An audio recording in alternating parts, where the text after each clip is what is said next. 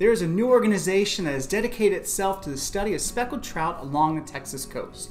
Trout Tagging Texas is studying the migration patterns, movement, growth rates, and populations of speckled trout. Most anglers who have fished the Texas Bay systems over the years have noticed the drop in the number and quality and the size of speckled trout.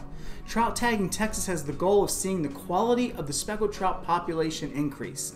The organization started in February of 2023 and has grown from one individual to 25 anglers ranging from fishing guides to avid recreational anglers.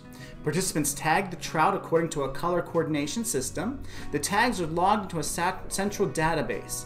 If and when the trout is caught again, the tag has a phone number to call and report the catch. So far, the group has tagged over 200 speckled trout along the Texas coast. Thank you for watching. We go fishing.